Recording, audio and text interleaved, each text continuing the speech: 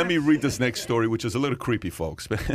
Brace for impact. This is not fake news. This is a real story. Democrats want to monitor your text and use aggressive fact checkers to dispel vaccine misinformation reports claims. This is the Daily Mail story. The Biden administration is planning to ramp up efforts to combat vaccine misinformation in areas where vaccination rates are lagging and COVID cases are rising, according to reports.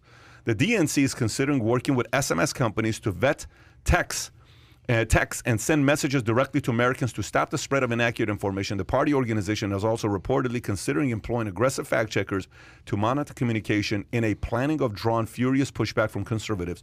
The Biden administration officials are now looking at the next step as 91 million people remain unvaccinated and 43 states are seeing an increase in COVID infections in the last week as Delta variants causes cases to spike. Aggressive fact checkers? I mean, could there be a more scary phrase out there? I mean, I don't know. It's one of those stories that seems made up. I have some notes. I'm going to find them here in 1 second. I spent 4 years being told by every liberal that I know that Donald Trump was this outrageous dictator, yet they absolutely have lost their voice when it comes to Joe Biden wanting to read our texts, our emails, and sending people door to door to stab us with some mystery juice. I'd love for them to find their fear of autocratic tyranny again. This idea that we were living on the brink of fascism, but they're reading your text for your own good. Don't worry about it. These people are nuts, man. Who's driving this? Because if Joe Biden was president, say when Clinton was president, if he became president in 1992, he wouldn't be doing this stuff, right? I don't know how many original thoughts Joe Biden has right now. Yeah. Any real vision. Where is it coming from? Yeah. Is there a group? Is there one person? Is it two? Is it five? Is it the radicals? Is it? I don't know, man. I don't know. But the way that they just outright lie also now with no consequence. I said it the last time I was on the podcast, but I only can hear, every time I hear Jen Psaki talk, I just hear Alexander Solzhenitsyn from the Gulag Archipelago. We know that they're lying. They know that we know that they're lying. We know that they know that we know that they're lying, and yet they still lie.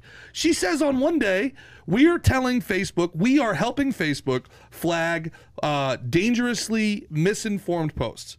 And then the next day she goes, we're not having any posts taken down. What are you talking about? Where'd you get that information? 2 days, back to back, she made those claims. And it's like, my God, what? This is coming from the White House. The White House is saying we're working with a private company to censor information that we don't like. And then the next day she just flat out denies that they're doing it to the press, and the press don't push her on it. I don't understand what's happening. By the way, Politico wrote this article originally.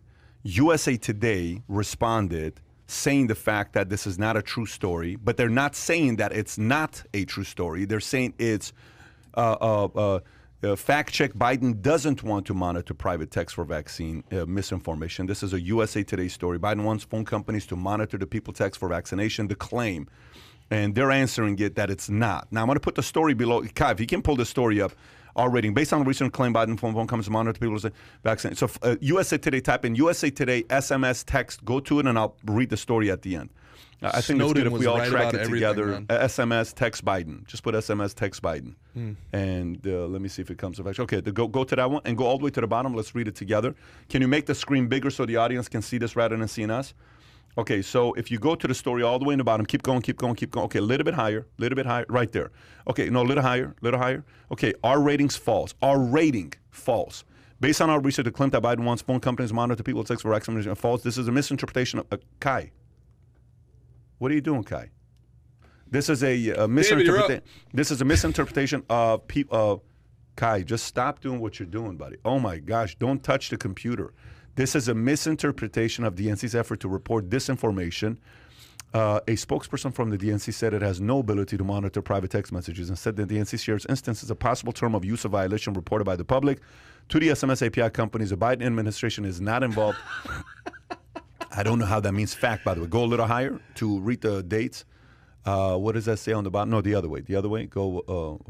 Okay, got it. So, I don't know if it's saying if it's not or it is. That was basically, trust me, bro. Yeah, that's exactly what that sounded like. That's what that sounded like. It's a trial balloon. How much outrage is there going to be? Because if it's not too big, then we'll actually do it. Here's a question for you guys. Here's a question for you. What's such a big deal? What's such a big deal if they check your text? Huh? Hear me out. If they're already, you don't think they're checking stuff on social? You don't think they're checking stuff on Facebook? You don't think they're checking stuff on Twitter? You don't think they're checking stuff on YouTube? What's next? Next is text. Why are you surprised? If they're trying to impose to do that, why are you surprised? I'm not saying support it and do it, but why are you surprised that they would try to reach to go to text? Just because it's a one-on-one communication, and you would anticipate it'd be a little bit more DM? private. What is DM? What's What is private? Facebook DM? Well, there's one thing that you publish, and there's then another thing that's private. Imagine Yeah. if like every draft, your first draft, went public. You know what I'm saying? Like that's you. There's what you put out into the world. I'm not surprised though. I'm not saying you should be surprised. Yeah. It doesn't make it right. I never said it makes Yeah. it right. I never said it makes it right. So we should push back on things that are wrong, shouldn't we? I mean, we have the right to be 100%, outraged. 100%, 100%. But I'm not surprised that they're trying to go there next. Do you have fear or anxiety at all about the, how they're starting to say the quiet parts out loud, how the surveillance state has basically been exposed, and that we are a proxy to our, whether you want to believe it's the NSA, the CIA, the Homeland Security. I mean, they're really running the ship here. You really believe they're not tracking stuff? Of course they are. So, but now they're doing it publicly. No, I get that. You really believe that they're saying we're not doing that? Snowden talked about this how many years ago? Yeah. So you don't think the certain words are being followed? Like we have an SMS system, right, that we send messages out. We have the ability to have you text a word that sends any report back to you, a PDF back to you. It's automated, and we send a PDF back to you. You don't think they have the technology to look at 20 keywords to see what that conversation sounds like? The Patriot Act is such an abomination. It stands against We everything. talked about it with Giuliani. It's an abomination, and he was a proponent of it, and now he's a critic of it. It's no fun when the rabbits got it, right? Wow.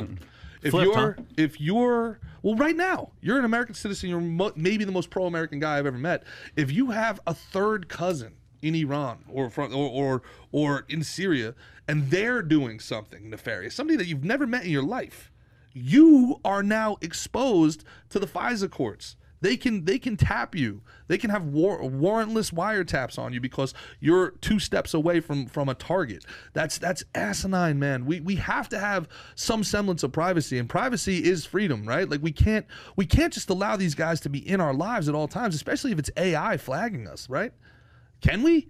I mean, am I the only guy? No, that's I'm with you 100%. I mean, We're on the same Yeah. page. I have a question for you guys, Yeah. if I may. So earlier we spoke Please about please don't raise your voice just to have more power over us.